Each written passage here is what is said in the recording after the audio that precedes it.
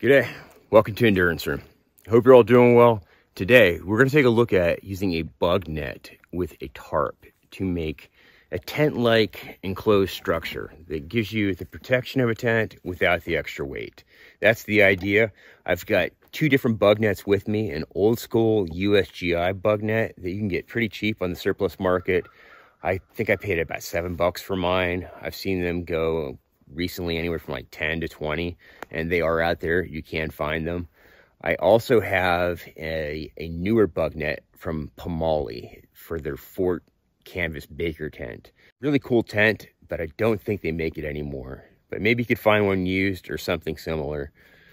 But my idea behind this is that this is going to be a lighter weight setup than a full tent.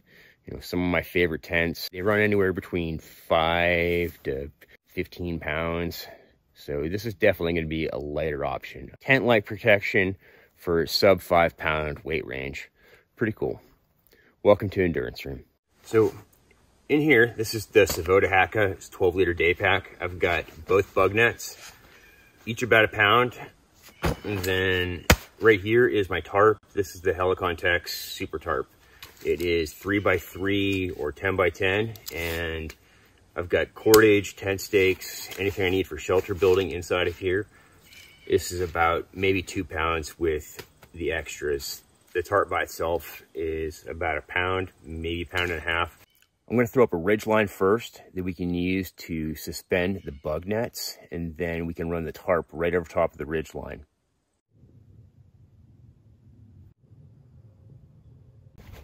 Let's check out the Pomali first.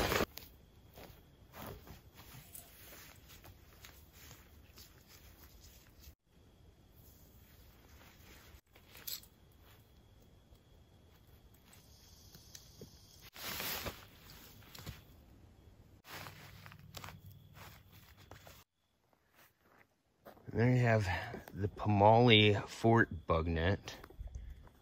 Not too bad, right? It's a little tall for, you know, something low profile, but you know, you could tuck it away in a good spot. Little fully enclosed A-frame bug net. Pretty cool. Let's run the tarp over it and see what it looks like.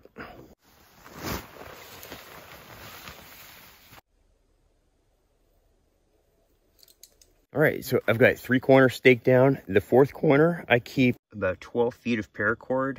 And this lets me use like a plow point variation that I frequently use. But today we're gonna use it to fly that corner.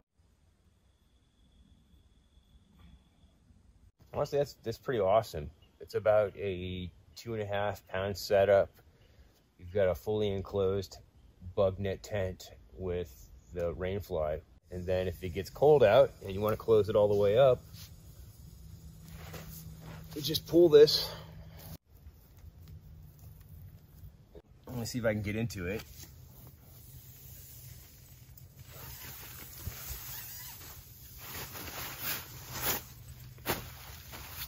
Yeah, no problem. You've got room for yourself and your gear, tons of space. For 2 people, you could make it work. It'd be a little tight, but you know, you wouldn't be getting bit up.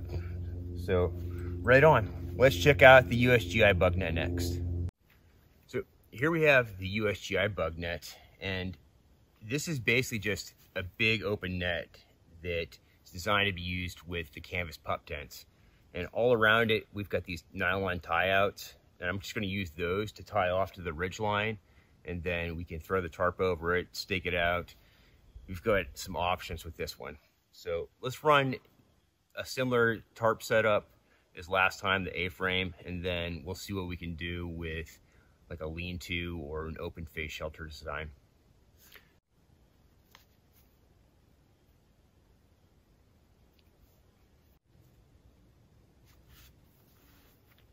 So first off, let's tighten this up.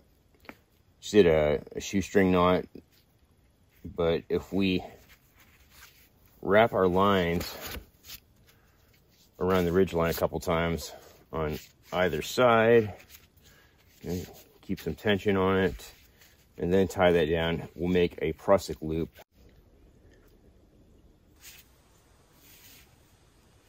Now we can put tension on it, tighten our net up. Easy. To use the tie outs to stake it down, I'm just going to make a closed loop using our shoestring knot again.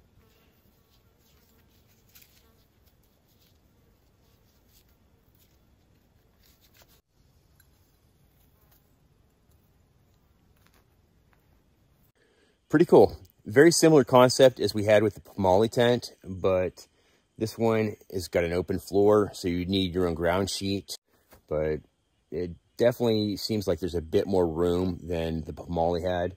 So I dig both.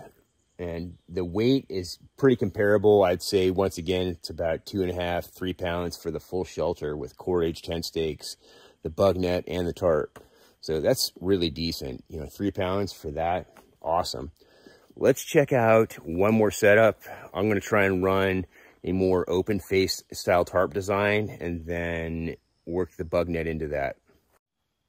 I'm going to leave the bug net just like it is and try and run an Adirondack tarp shelter over top of it. It's a lean-to variant that gives you 3 sides of cover. This corner is going to be our peak. So just pull it out over the center. And then I'm going to go in 2 loops from the end.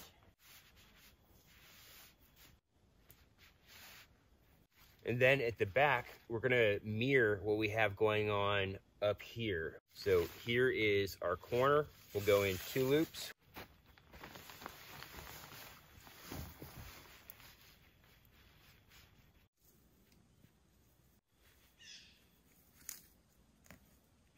In my center tie out, I keep a 12-foot paracord guy line on,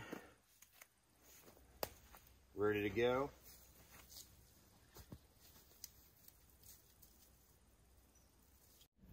Let's see if we can make the bug net fit the shelter a little bit better.